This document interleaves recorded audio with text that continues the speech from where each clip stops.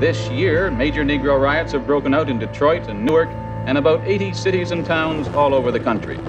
Already it's become the worst crisis in the country since the Civil War. The despair is deep.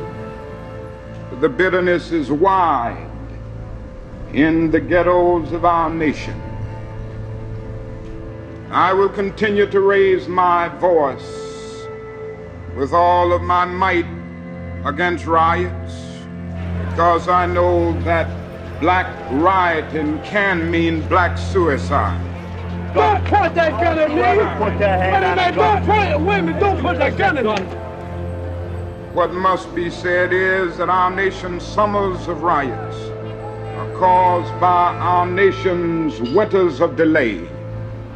Pillage, looting, murder, and arson have nothing to do with civil rights.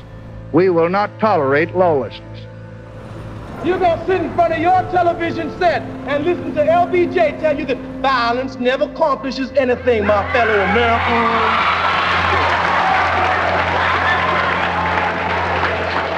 But you see, the real problem with violence is that we have never been violent. We have been too nonviolent. I've decided to stick with love. And so I'm not gonna give you a motto or preach a philosophy, burn, baby, burn. I'm gonna say, build, baby, build, organize, baby, organize.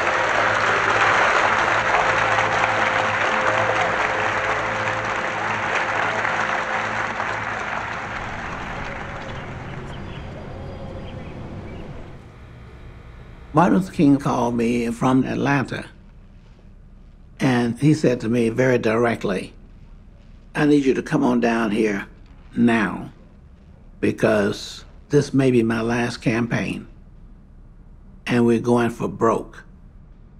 The Southern Christian Leadership Conference will lead waves of the nation's poor and disinherited to Washington, D.C. next spring.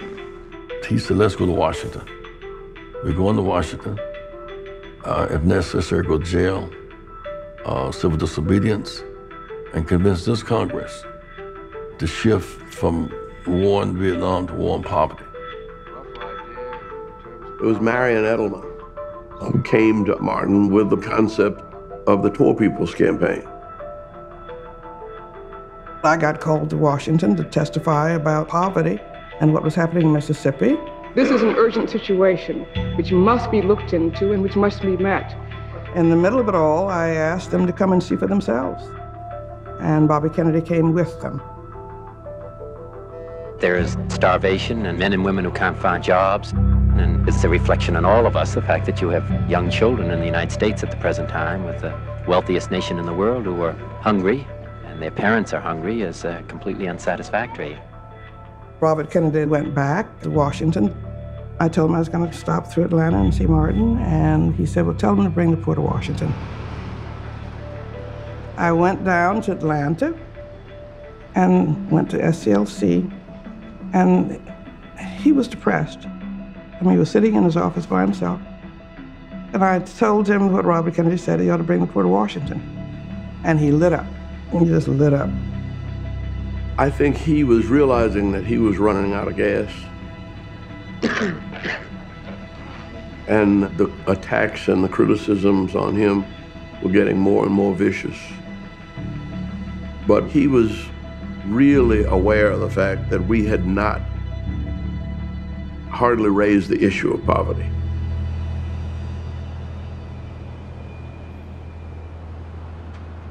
We have to do it for our own sense of dignity, our own self-respect, our own determination.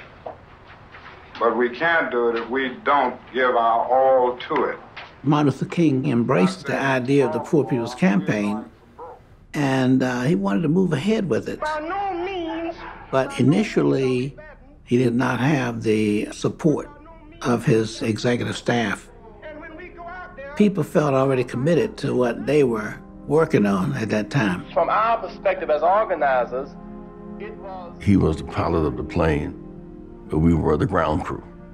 Without the ground crew, the plane could not leave the ground. given the realities of Martin Luther King went on a fast to reunite people and get them to think collectively how they could participate. As we go into these communities, And they finally started coming aboard.